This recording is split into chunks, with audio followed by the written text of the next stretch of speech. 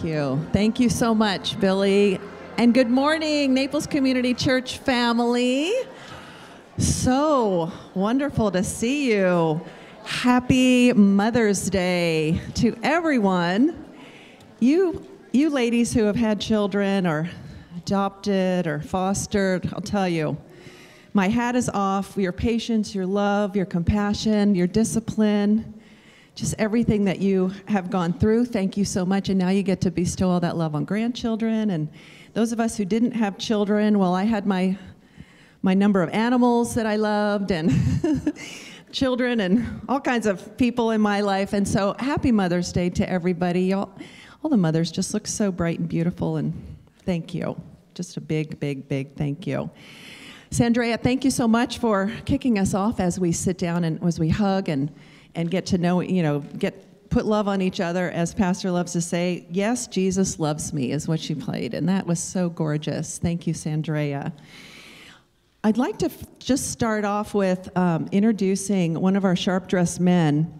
I'd love a ZZ Top were here right now, but we got Pat O'Connor, who has such a heart for others. And wait, I had a little punchline, a heart for others and a wardrobe for Vegas. There you go. Okay, it took a lot of guts to wear this at church, but that was part of the bid. This was called Crazy Pants on Wednesday.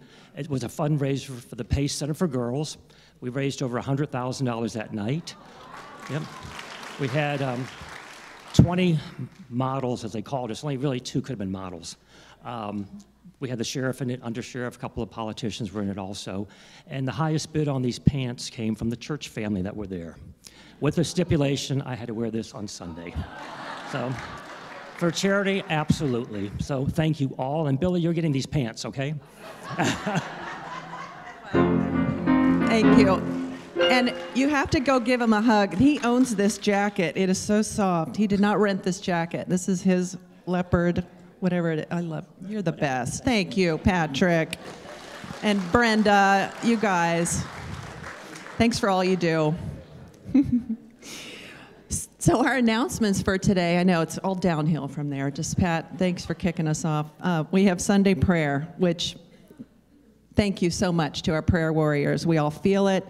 We know that the Holy Spirit's in. You've invited him in, and boy, is that something that we all need. We hope our hearts are opened so that we have that love and that forgiveness and that grace, and that we can hear the words that Pastor is going to be sharing with us today. We have Bible study on Mondays, and Dawn adds so much wisdom to our journey through the Bible. She's in 2 Samuel, chapters 19 and 21. So we have 12 o'clock for everybody and 6 p.m. for the ladies. You can Zoom in or you can be right here in the Sunshine Room. Thank you, Dawn. Wednesday Issues Hour, Pastor takes us through a great discussion, 11 o'clock, right here again in the Sunshine Room, where you can Zoom in. And the men have their men's lunch, and it's the third Wednesday of the month, so they meet the first and third. So come on out to the Issues Hour and then go over to Blueberries after that for a great fellowship with the men. Love that. Member Spotlight is next Sunday. We're so excited to get to meet you Millers more. Don't give me that face. You're going to love it. You're going to just love talking about yourself, right? Like we all do. We pray over, that's right, have a great week preparing for that. And we have a memorial service on June 3rd for Carson Beadle. Thank you. We have the details now, 4 o'clock on Saturday, June 3rd. Everyone come and just love on Mary Elizabeth and her family in memory of Carson. Thank you, Mary Rush, for these beautiful flowers today.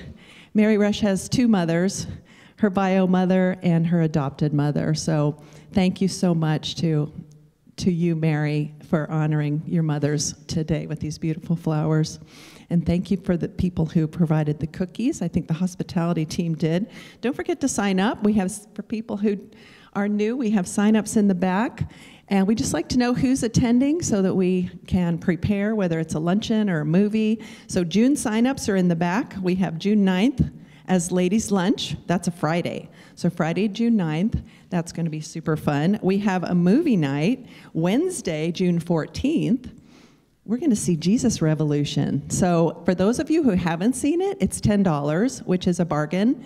And for those of us who have seen it, it's a great time to come again. And I'll tell you, it's a great way to invite non-believers or maybe a lukewarm believer. I'll tell you, this movie's really fun. The soundtrack's incredible. It's great music from the 60s, I think it is, or the 70s.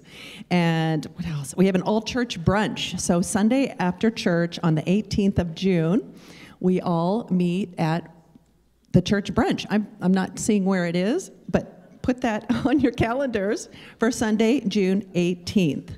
And I think that's it. Oh, we have more Bibles from our anonymous Bible giver. So thank you, Wally, for that. And please silence your cell phones. Open your hearts to what Pastor Kurt has for us today. Love you guys.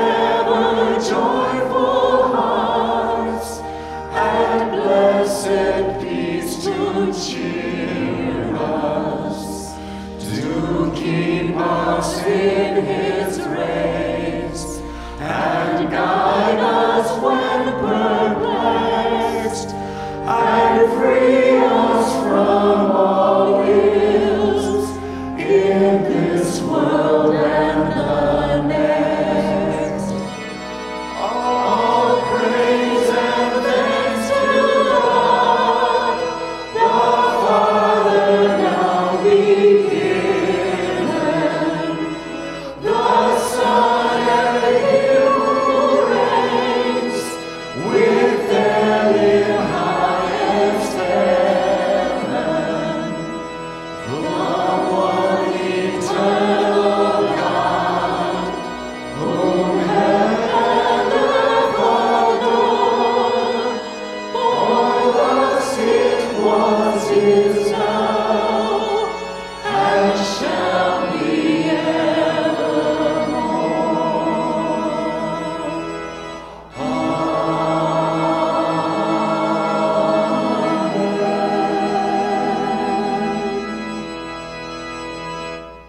Let us pray.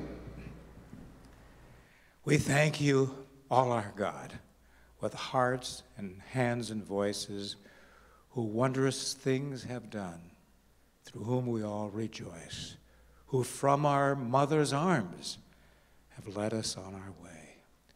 Oh, may this boundless love through all our lives be given.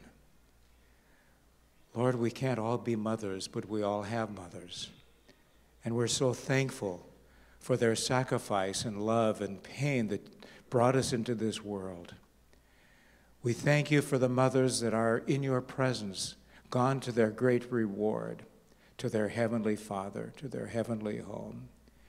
We thank you for mothers that are still with us, that we might show them our love and gratitude and appreciation and respect for all that they have given. Father, we thank you for your parental, fatherly love as a mother hen gathers us to yourself. Thank you that, Heavenly Father, you love us as a parent unconditionally. Thank you for your loving care. Lord, we pray that our nation, our culture would value mothers, that we would value babies in their womb, that we would respect the biblical model of womanhood in our land, that again, women would be respected and admired for their model of unconditional love. Lord Jesus, we bow before you as needy people. We need you in our world. We need you in our culture, in our nation, in our city, in our church. And we humbly ask for your visitation upon our land. May your Holy Spirit move in our midst today, this morning, at Naples Community Church as we worship and as we learn and as we enjoy fellowship together. May you be exalted in our city, in our state, in our nation, in our world. May we give you the proper acknowledgement of your sovereignty in our lives. Thank you for your great love that sent your Son, our Savior, to the cross, that rose him from the dead, that we might live with you forever. May we in humble, simple faith trust you for your grace and your salvation. And we pray for the needs in our church, this long list of people that we love and pray for. We ask for your visitation, for your healing, for your restoration in their lives. We ask your presence now. Open our hearts and minds to worship you aright, to learn from your word. Anoint Pastor Kurt as he shares your teaching, your word with us all. We pray this in the name of your Son, our Savior, Jesus, our Messiah. Amen. Be seated.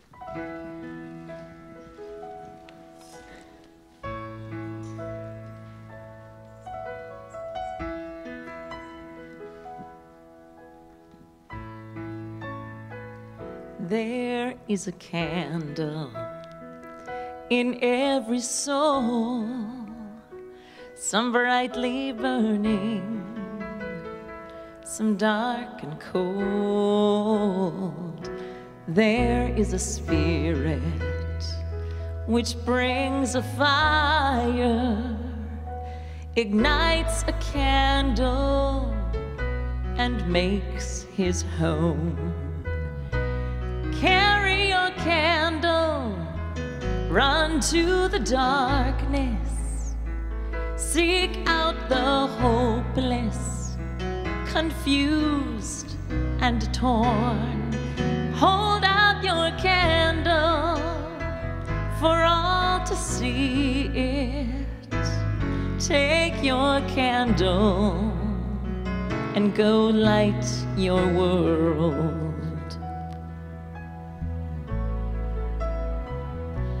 Frustrated brother, see how he's tried to light his own candle some other way.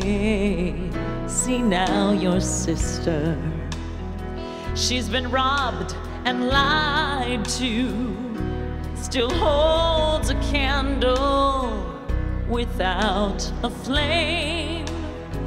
So carry your candle, run to the darkness, seek out the lonely, the tired and worn. Carry your candle for all to see it. Take your candle and go light your world.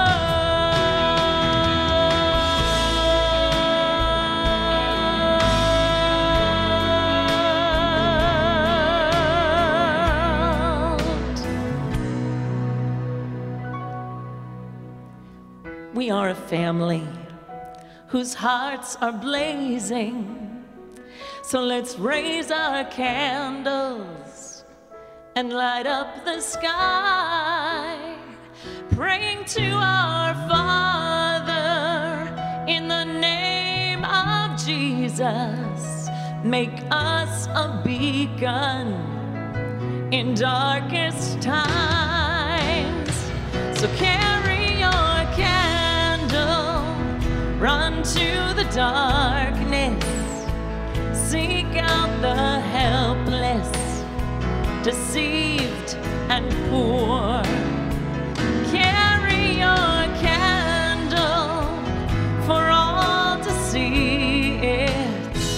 Take your candle and go light your world. Take your candle and go light your world. Go light your world.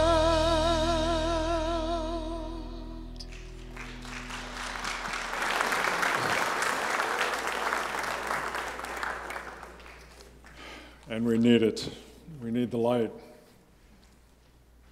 Depending on where we are, who we're involved with, and what relationships we have, there is also plenty of darkness. There's so many things that darken our world. This past week and a half, I've been dealing with a family subject of horrific abuse, wife and children.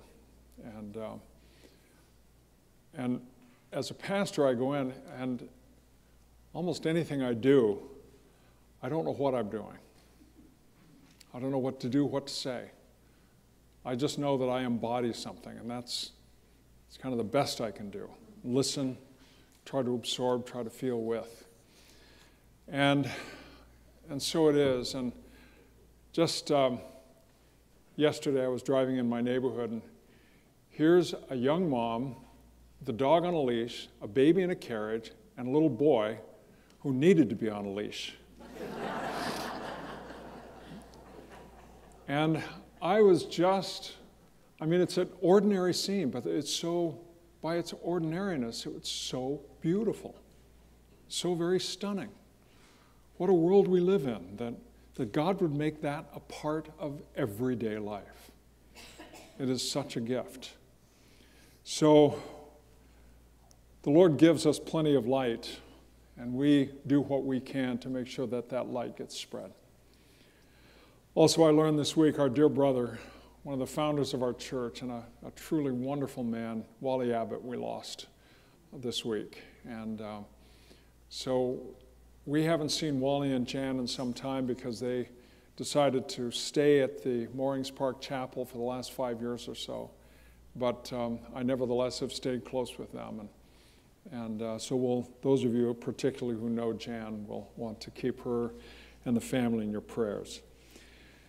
And Rebecca Sumlin is going into treatment this week. She begins radiation. She has a tumor, and so she's going to be receiving some radiation for that.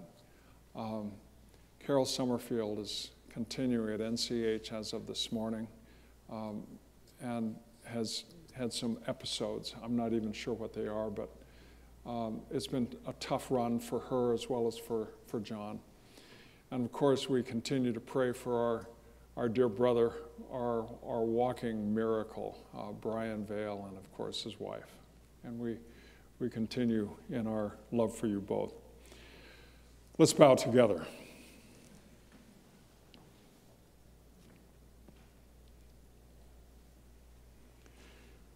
Oh Lord God, with even the least bit of sensitivity, we're moved by both the overwhelming beauty as well as by the incomprehensible evil that is in this world.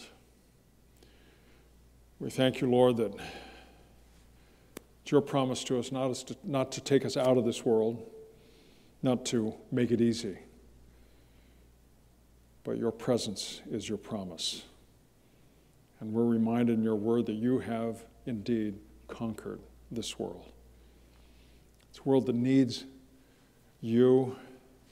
It's a world that needs your protection, your oversight. And Lord, why do we rebel? Why do we go the other way? Why is it that we think we can do it better than you can? Instead, Lord, we pray that you would take the wheel of our lives, that you would guide us, that you would direct us. And yes, we get stubborn. We want to do the driving. But Lord, may we at least drive on the road that you have set before us and not take those other forks that lead to perdition.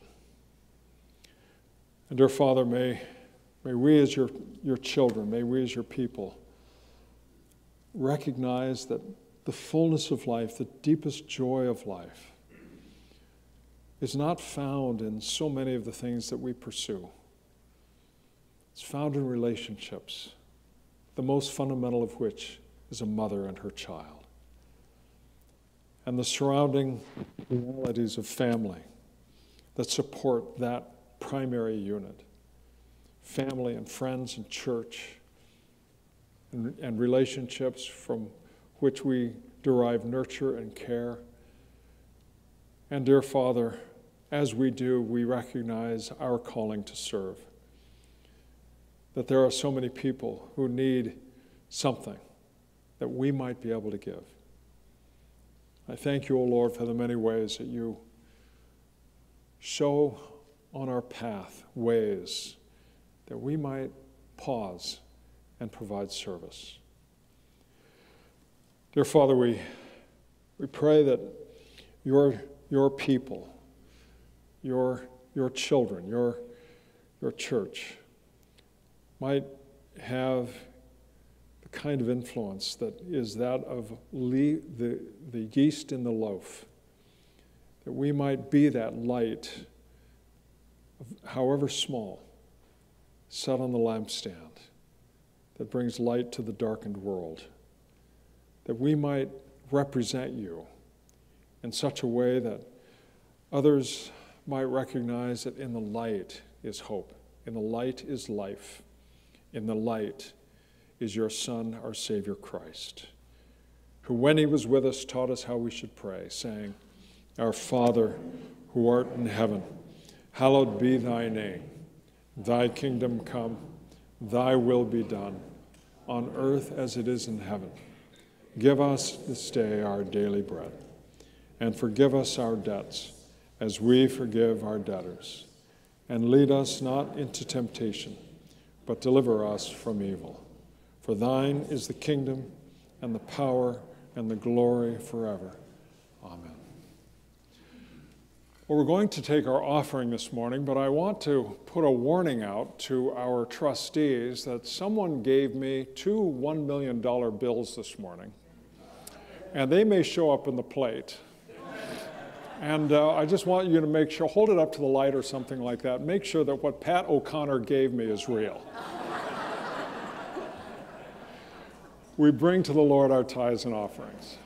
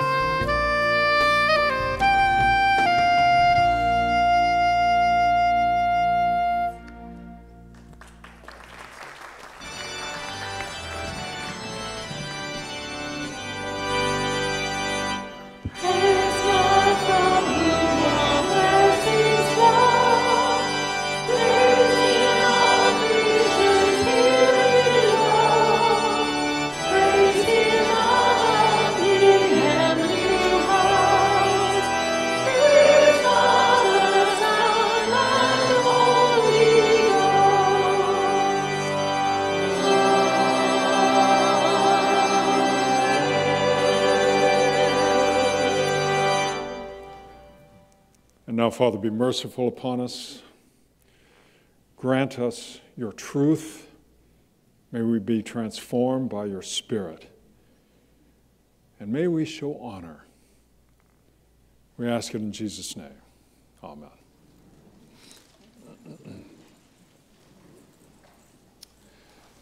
So there's an interesting passage in Hebrews, 11th chapter, where the writer of Hebrews is detailing the great heroes of the faith. And he writes, "It was by faith that Moses' parents hid him for 3 months when he was born. They saw that God had given them an unusual child, and they were not afraid to disobey the king's commands." Well, so the writer of Hebrews includes the father of Moses. But the text, which we're going to look at today, has nothing to do with the dad. It's all about the mom and other women.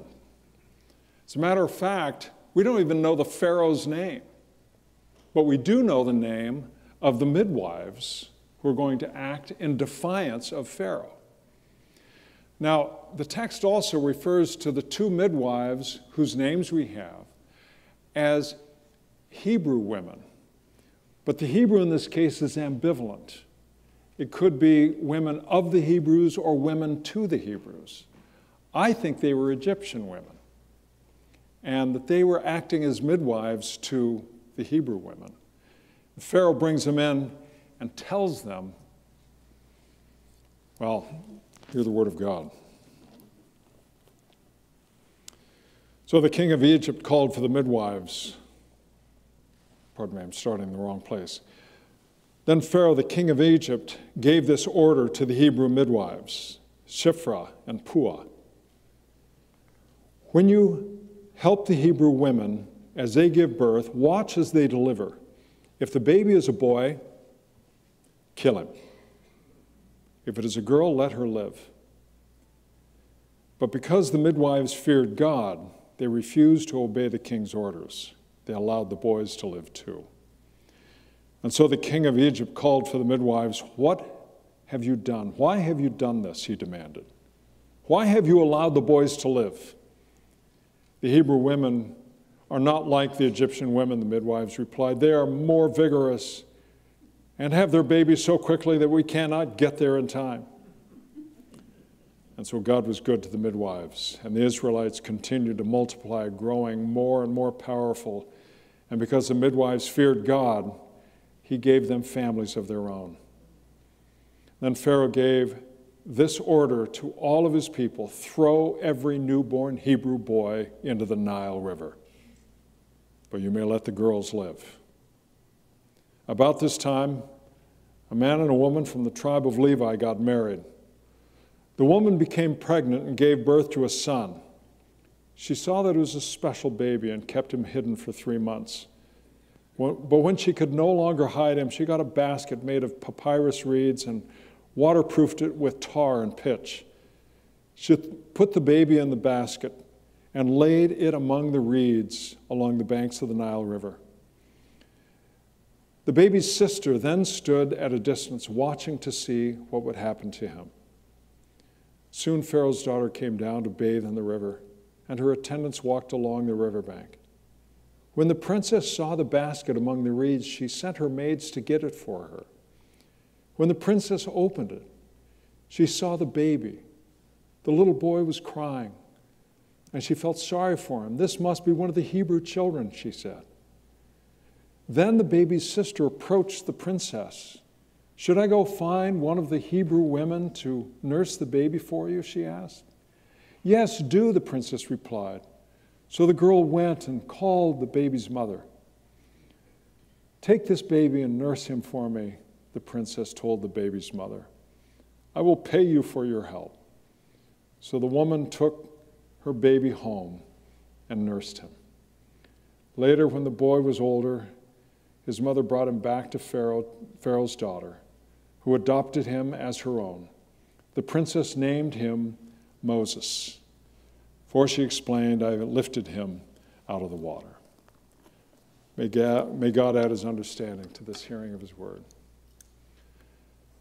And so this is one of those instances in which we either fear God or we fear anything. If we fear God, reality is we have nothing to fear.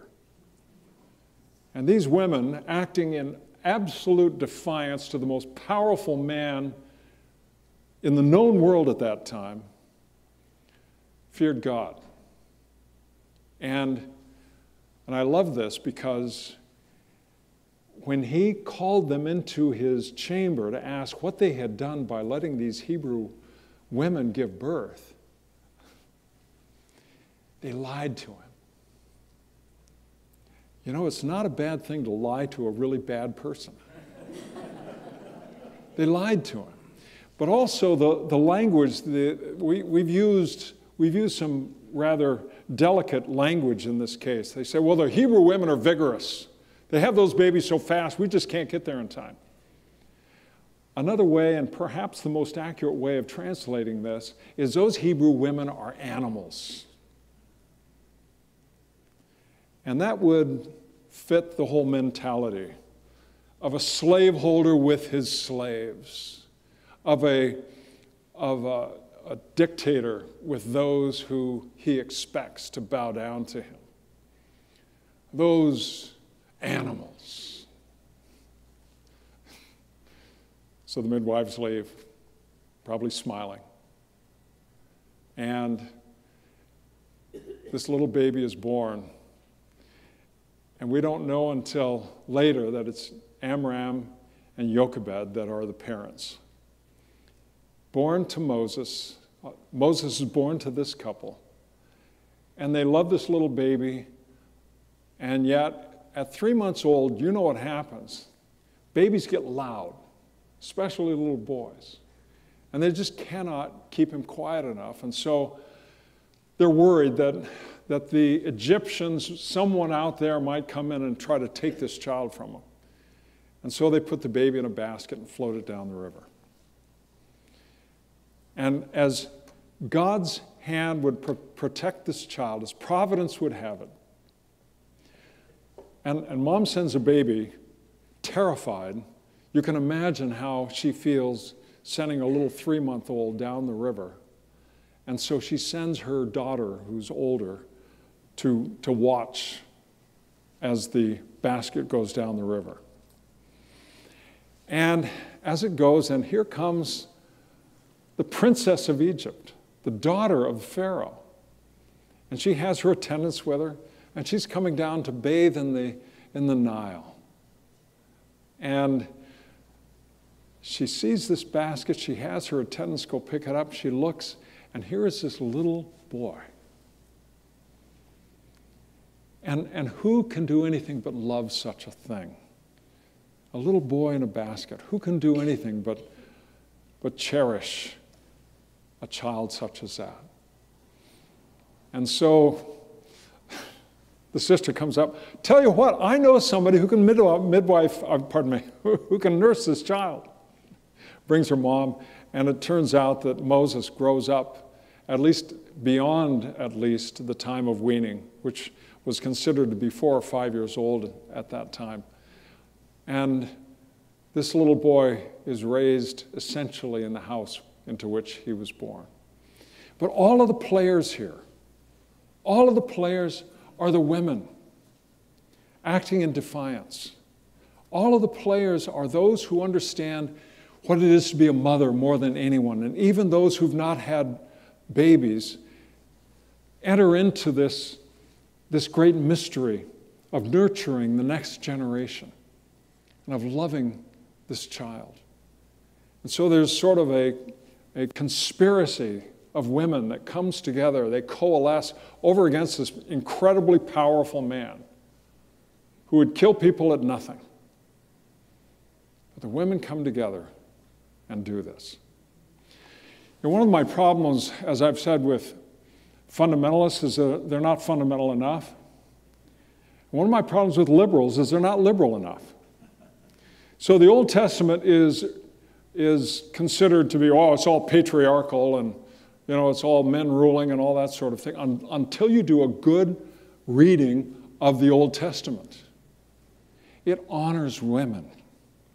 It has a high regard for women. At some point this week, just read Proverbs 31 and how it elevates the woman. And yes, there's some stuff in there that reflects the cultural realities of the time. But if the fundamentalists would read beyond that and get down to the realities of how women are really treated, and the liberals, rather than looking for something with which to criticize the Old Testament, would look for something with which to understand the Old Testament, then they would see this great elevation. Even the story of creation, the woman is created last. And creation is a story of ascending complexity and sophistication, such that the last creation is the woman. And after that, God's done. And God leaves, and the woman is of such a magnificent nature that Adam is tempted to worship her. And for God, that's quite all right. And so we have this reality that we celebrate today. It's more than just that of mothers, because many could not have children or cannot have children. But we celebrate this reality of the woman as the mother of all life, and even those who cannot bear children. nevertheless participate in that great mystery. And in the course of my ministry, I've of course known women who, for one reason or another, have lost a child. And there is a pain that cuts so very deep. As a man, I'm not sure I can enter into that pain. But it's a deep and profound, a cosmic anguish, a cosmic pain. And so the woman, as the mother of all things, is honored on such a day as this. Remember, I was 6 or 7 years old, something like that. Saturday morning. So when I was 6 or 7 years old, you know what I was doing on a Saturday morning? I was not out working on the lawn with Dad. I was inside watching cartoons, because that's what you do on a Saturday morning. There were no cartoons all during the week, but Saturday morning was cartoon time. You know, Daffy Duck, Bugs Bunny, and all that great stuff. I still like to watch it every now and then, some of these old cartoons. So I'm inside with my sisters, we're watching cartoons, and Dad comes in from working on the lawn, and he makes this broad declaration. You've probably heard this kind of thing before. You kids do nothing around here. And he turned to me, Kurt, you're lazy. That really stuck with me. You're lazy. It was Saturday. Next day was Mother's Day. So at some point that afternoon, I went into the kitchen, went under the sink, and pulled out a grocery bag. And I was going to prepare a Mother's Day gift for Mom. And did what I had to do, and the next day, after church, after dinner, after church, I was sitting at the table, Mom and the girls and Dad, and there was a little bit of a fuss made because it was Mother's Day. And I reached under my chair and pulled out the paper bag. Mother looked in it, opened it up, and pulled out what I'd put inside. It was a tangle of weeds.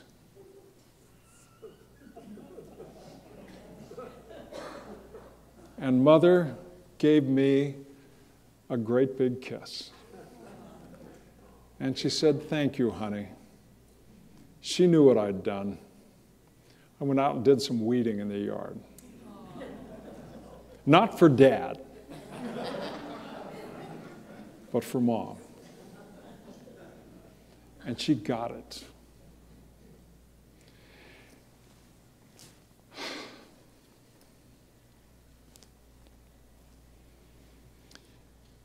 And then in the last days of her life, Mom, it was either just dementia or Alzheimer's or whatever it might be. You know, those horrific afflictions that afflict so many of us. And a couple in my church, when I was over at First Press at Christmas time, told me I needed to go out there. And they had miles. And so they let me have their miles to get out there and see the family. And it was always after Christmas, because we ministers do Christmas for everyone else. And but we went out, or I should say I went out. I just went out alone. Had this time at home with Mom and Dad and my sisters. And Dad had set up a bed down in the dining room for Mom, one of those hospital beds. And he had some Tommy Dorsey, Glenn Miller, etc., on the stereo playing softly. And the dining room looked out onto the back patio where Dad had Christmas lights hanging. So it was a beautiful scene. And that whole time, I was there for about a week. Mother didn't know me. And yet I would see her and go in and kiss her. I know some of you have been there. And it's such a hard thing for us when Mom doesn't know who we are. So this morning I was going to leave. It was an early flight. I went downstairs into the dining room where Mom was. And I took her hand and I kissed her face. And I just said, Mom, I love you so much. And she squeezed my hand and said, I love you, Kurt.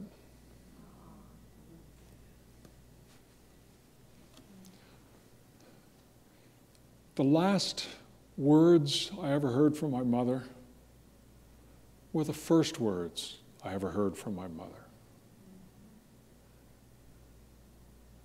And do we have any real acknowledgement or recognition that there is nothing in this life that replicates the divine love of God quite like the deep primal love of our mothers for us? So that's worth more than a card, more than a bag of weeds. It's worthy of our honor. And God commands us to do so in the fifth commandment. And so on such a day as this is an opportunity for us to acknowledge, remember, and honor. Will you join me in prayer? And so, Heavenly Father, we are grateful for that which is beyond our comprehension, but which we see all the time, which we experience with every breath. And that is that we have been loved, and in no small manner, we have been loved as you first loved us. And we are profoundly grateful, and only hope, Lord, that the way we live might live up to the way that we've been loved. We pray in Jesus' name. Amen. Please stand for our closing hymn.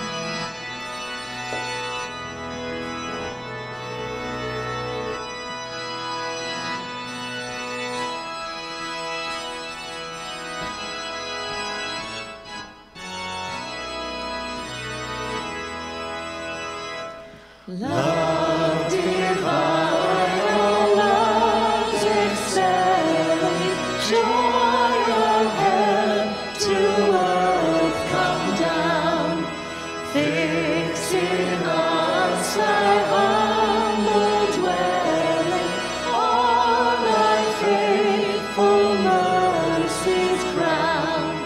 Jesus, thou art all compassion, pure, unbounded love thou art. Visit us with thy salvation, enter every trembling heart. Come, Almighty, to deliver, let us all thy life receive. Suddenly return, and never, never more thy temples leave. Thee we would be always blessing, serve thee as thy host above. Pray and praise thee without ceasing, glory in thy perfect love. Finish then thy new creation, true and spotless